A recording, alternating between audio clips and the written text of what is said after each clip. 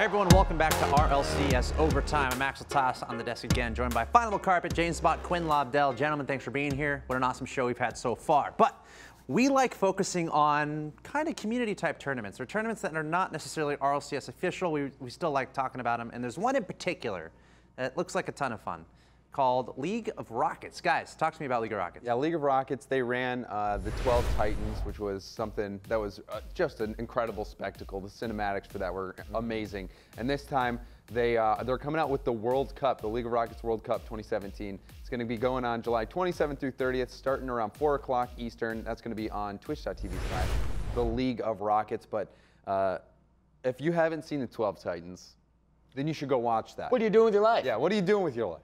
You gotta get out there. Yeah, it was awesome. It's just really, the cinematography is epic. It's just a really epic thing. It's not so much focused around like the eSporty tournament side of things. It's just like, I'm a huge fan of Rocket League, and this is such a cool Rocket League experience. Yeah, come look at some of the best players doing some incredible things in a 1v1 environment where you do get to see some of the coolest mechanics, goals, and tricks, and you get to see it in a different light than you usually look at. And like the slow-mo replays with the whale sounds and all that stuff. Wait, how does it go?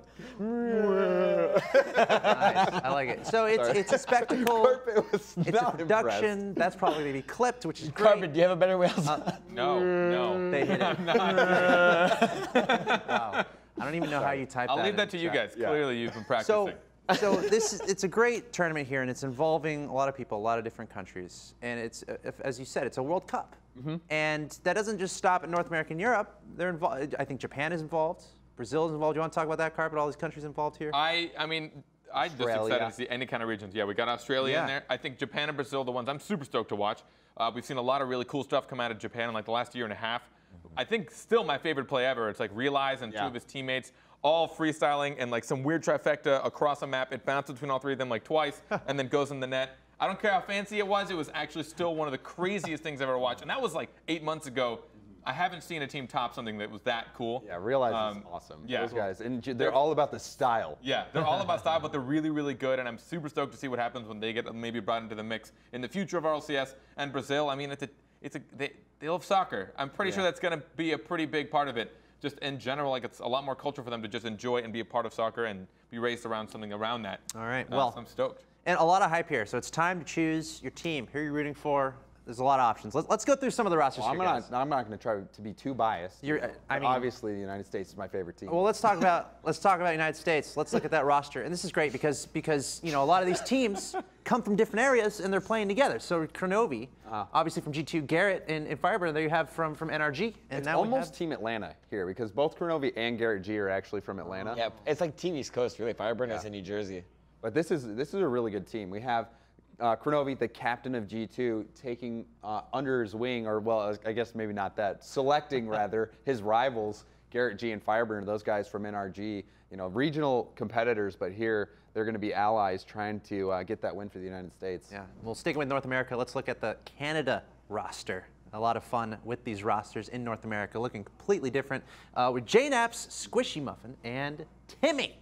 Yeah, and this, again, you got a little bit of a stacked team here. All these teams in the World Cup, they really got the best of the best, the cream of the crop for this. Waypunk gave me a lot of flack for putting Timmy as the dark horse on my dream team. But we'll see. Timmy, do me proud, buddy. Do me proud. We'll see who's got the last word, Waypunk.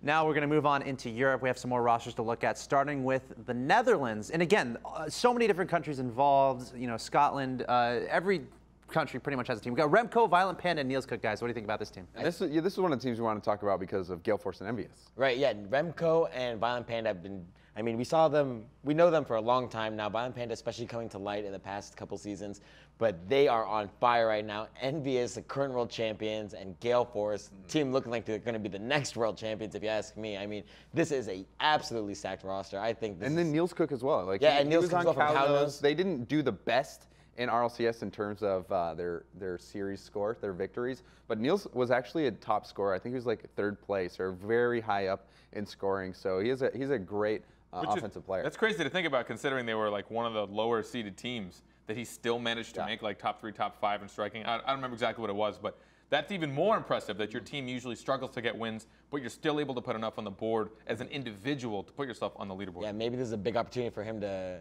shine with Remco and Violent Panda behind him. Both those guys are very unselfish players and very, very good. Scary looking team, but let's move on here to England. Let's go and have some tea and crumpets and talk about this English team. You are gonna Ladies and gentlemen, welcome back to RLCS. Oh, no. Oh, come on, that's pretty good. I think I just developed some sort of disease. Oh, come on, guys. Guys, that was good. I apologize on behalf of the RLCS to every British person watching. Not endorsed whatsoever. I've been practicing that. I'm glad this is on North anyway, American time zone. we got Devo, Doomsy, and Bluey. I'll stop. Wait, what did you do? I'll stop. What do you think about this team? No, please, continue. What do you think about this team? If they're as bad as your accent, they have no chance. All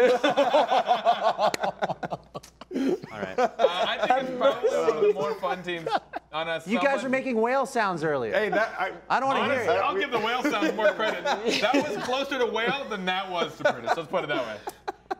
All right. Well, I'm going to be rooting on Team England.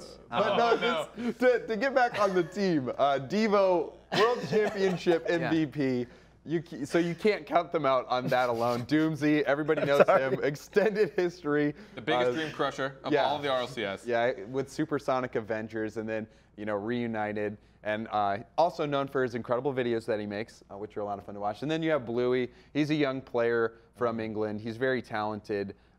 He's kind of like a prime Thunder, I'd say, from North America. Very young, still evolving as a player, but has a lot of talent. Yeah, I think this is also going to be Bluey's first RLCS season as well, if I'm not mistaken. So Age-wise, yeah, I think he just became a become eligible to sign up for the RLCS. So this is going to be a cool opportunity to see him in some competitive play. Awesome. Well, best of luck to all the teams in the League of Rockets. More on the accent later. Don't worry. I guess I have to do some refining. Nothing I think it's more perfect. with that accent. You guys please. need to calm down. Keep doing your whale noises. It's flawless, and I hope you bring it back more. Yeah. Thank you.